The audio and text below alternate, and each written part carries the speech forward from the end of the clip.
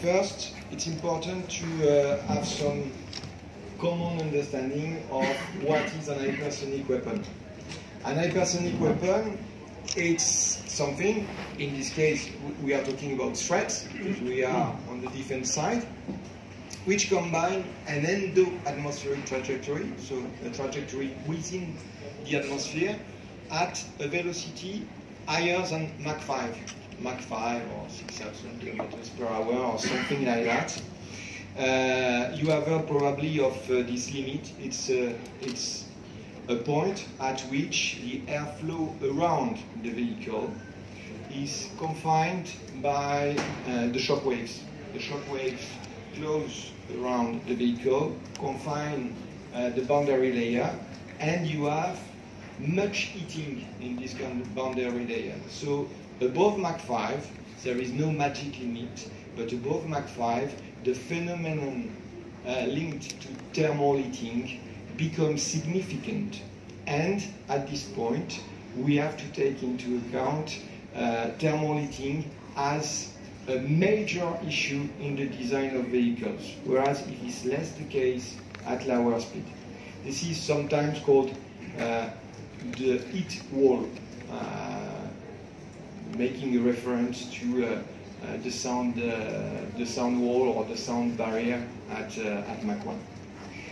So there's various types of fast effectors or fast threats. We have the ballistic missiles. Ballistic missiles, they go out of the atmosphere. They travel when we are talking about long ranges. Okay, they travel most of the time out of the atmosphere, and they re-enter and go directly on the targeted point. A ballistic trajectory is fully predictable, okay? Because it's like throwing a stone, okay? So it's only driven a bit, only driven, I would say, by gravity and a bit by aerodynamics at the end. MARV are maneuvering re-entry vehicle. It's a reference to the ballistic maneuvering threats. So those ones have a trajectory which is mostly ballistic, and in the end there is a possibility to maneuver inside the atmosphere, generally for a question of terminal guidance, for engaging a target that can be a mobile target, or simply to slow down, to be capable of using terminal guidance sensors. And we have two emerging categories. I say emerging because we have mostly heard about them over the last 10 years. It's a long story, but they are emerging now. The hypersonic light vehicles and hypersonic cruise missiles. Both travel in the atmosphere. Both have the characteristics of being capable of maneuvering during most of their flight continuously. And this is where there is a big change with respect to the others, because being capable of traveling continuously gives them the possibility to turn at any moment and target a place you didn't foresee. This is why you have heard, certainly, that hypersonic targets were unpredictable. Well, in fact, they behave a bit like a cruise missile or an aircraft at lower speed, lower altitude. So, why have we seen in recent years the development of hypersonic weapons? Mostly because of the defense system that is in place today in the Western forces, and also because of intrinsic characteristics. First, intrinsic characteristics. The combination of velocity and range is very interesting when you are traveling at high speed, high altitude. This is the law of Breguet, an aeronautical engineer who made an analytic law for that. When you're traveling at very high altitude and very high speed, you don't spend too much energy, and so you can travel a long time because the drag is very low. Second point, which is very important, and this is not an intrinsic characteristic, it's due to the defense systems. Today, the defense systems that have been designed, particularly in Western forces, are either endo-atmospheric, low altitude, below 30 kilometers, so low altitude is a relative notion, okay? So below 30 kilometers, and you have, for example, the US systems like SM2, PAC3, SM6, as there for MBDA. And you have also very high endoatmospheric, beyond 50 kilometers of altitude, or exoatmospheric defenses against the ballistic missiles, against some long-range ballistic missiles, like the THAAD, the SM3 in the US Navy, or the Arrow 3 in Israel. And there is a gap between 30 and 50 kilometers of altitude, which is exactly the gap where the hypersonic cruise missiles and the gliders travel. So they can travel a long time before encountering threats for them, so the defenses. And the only defenses they will really encounter then are the terminal defenses. So there is a big question for those who want to defend wide areas instead of just defending points. Last point, which is important too, traveling at 30 kilometers or 40 kilometers of altitude, even if it's not obvious when you tell it, that's low altitude. That's low altitude when you consider the velocity at which it comes to you. It lets you very few times. And in fact, this altitude over a long distance is at the radar horizon. And when it gets out of the radar horizon, which is at those altitudes around 600, 700 kilometers, the time to go to the end is short. And so your strategy of interception has to be timely designed to succeed. Hypersonic effectors such as the Zircon in Russia. This is a constant improvement. This is not the end of the story. They are not magic. They can be intercepted, on the contrary of what has been said by Chinese and Russian leaders. They can be particularly intercepted in terminal phase. But they are putting an higher challenge for the defense of wide areas, and this is where we have to take the gauntlet. So just to give you an highlight to why is it so difficult when we are talking about maneuver. This is an example that was taken from a very well-known report by the CSIS, so it's not a specific MBDA thing, that's literature. And it highlights the difference between a glider trajectory, or potential trajectories of glider, and a ballistic one. So if you want to defend wide area, you cannot defend a wide territory with only one point of launch of interception missiles with very long range, because you don't know simply where it goes and you don't know at which point it will turn. So there is no point in trying to defend, to put a shield over a wide country. The missile defense architecture must be defined according to a global strategy. So here we're talking about how to use the strengths and weaknesses of our systems to defend against those threats. Identifying the assets to be protected, what do we want really to protect, what kind of asset, is it a question of local defense, is it a question of area defense, and taking account also the sustainability of the defense. If for each hypersonic target that is incoming in your area you have to fire multiple missiles, there is a problem. First, we need distributed sensors with early warning and tracking. We need to get the information, and accurate and reliable information. We have to do that not ex nihilo, but we have to do that by integrating all that in the existing and planned engagement chains. So this new capability will build up on the ballistic missile defense capabilities. It's not from nowhere. After we enter into the point that I highlighted just before, the threat path prediction. This is essential to be capable to model the threat, and this is only possible if you have a deep knowledge of this threat and of the hypersonic effectors. We have this knowledge in MBDA.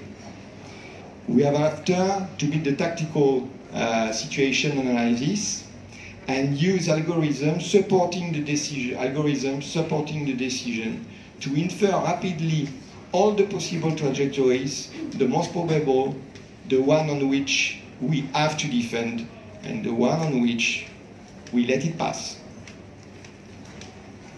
High altitude interception. This is key because when you have inferred the probable targets, you are building your plan of interception, and it's only possible to intercept at high altitude if you want to cover a wide area, if you want to protect a wide area. And protecting at high altitude means several things.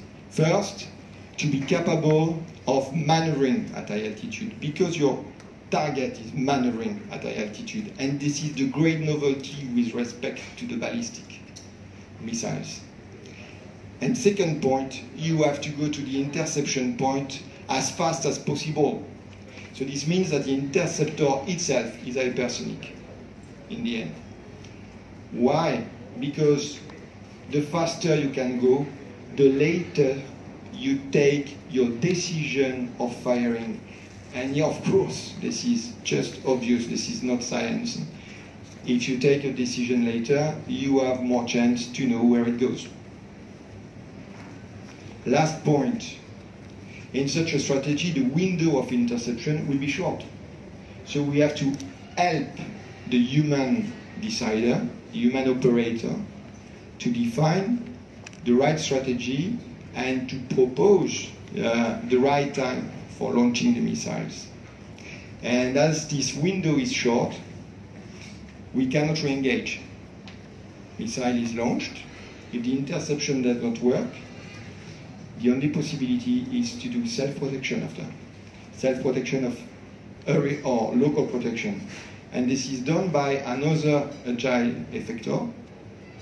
In our case, in MBDA, we have the Aster, which has this capability to be the second layer against hypersonic threats, high-end hypersonic threats. Probably worth to start with a few words on the European Commission. So within the EDF, the EDF Work Program 2023, there is a line for a concept phase for an endo-atmospheric interceptor. And this line goes with a direct award to MBDA and its consortium partners. So after releasing the EDF Work Program 2023, MBDA and its consortium partners, we have received a so-called invitation to tender. And in May timeframe, we answered already to this invitation to tender, and our offer is now being evaluated by the European Commission. The name for this proposal, and also the name for the consortium, is HYDIS Square. HYDIS stands for the Hypersonic Defense Interceptor Study. MBDA will lead a concept phase and technology maturation program for an area protection counter-hypersonic interceptor. Please don't mix HYDIS Square up with the name MBDA has given and registered for such a missile, which is AQUILA, which you can also see on our booth.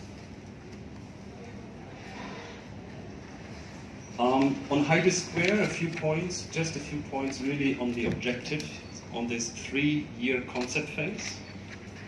First, and this is for me the most important one, developing design of various interceptor concepts before they are selected together with our home nations, France, Italy, Germany, as well as the Netherlands. So we have clearly, or we will manage to have the clear buy-in from our nations, for such a solution, because we need to make sure to address their requirements, to address their threat analysis, and to be in line with their understanding moving forward. So we are entering the concept phase with 3 multi-stage interceptor architectures. You can see them on the bottom. On the middle we have a 3-stage, on the left we have a 3-stage, but we are also doing a 2-stage concept. We are developing them through the 3 years of the concept phase and selecting one at the end together with our nations. The second objective is to mature the technologies that are needed to deliver the best interception solution and to fulfill the requirements of our partners and nations. So on some key technologies we are starting by a TRL level of 1 or 2. In the end we need to manage to come to a certain technology readiness level to put our nations in a position to start development after 3 years. Last but not least, our objective is to gather the best industrial and scientific experts to team up and to set the basis for long-term cooperation. And on this team, I have the next slide. So here you see some information on the consortium as well as the industrial footprint of HIDES Square. So HIDES Square brings together 90 partners, and in addition to this, roughly 30 plus subcontractors in 14 European countries, to addressing this European inclusiveness also of the European Commission. So we are addressing, or we're having collected defense groups, universities, SMEs, perhaps institutions, all experts in their domain, and the key technologies needed to carry out this action. You see here that, yes, we have our core nations with France, Italy, Germany, and the Netherlands, but we are also addressing or including Spain, we are including Sweden, Finland, Romania, Hungary, Austria, so in total 14 European countries, together carrying out this action. So to put it in a nutshell, our consortium is gathering national champions of missile defense all over Europe with the highest aeronautical scientific references. We are bringing also on board actors of novel domains to counter this new challenge of counter-hypersonic.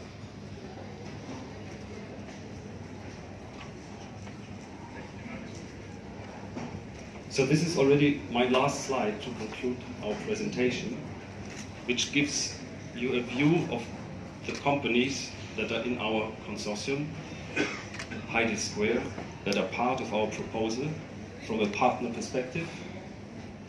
We will all meet today here in Le Plessis, in Le Bourget. We have a kick-off event to define the next actions that are needed to carry out the action. And you can see that in the various countries of France, Italy, Germany, the Netherlands, and also Spain, we are bringing together Roxel, Ariane Group, Lunret, Thales LAS, as well as UNRWA. In Germany, MBDA Germany, Bayern-Chemie and TLW, as well as the DLR and OHB.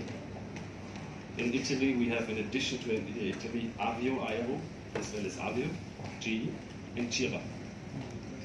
Netherlands, the 3 companies are supported by their Romedy, which is GK and Fokker, Thales Netherlands, as well as TNO.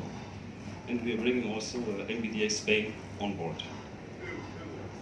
And this somehow concludes my presentation on the project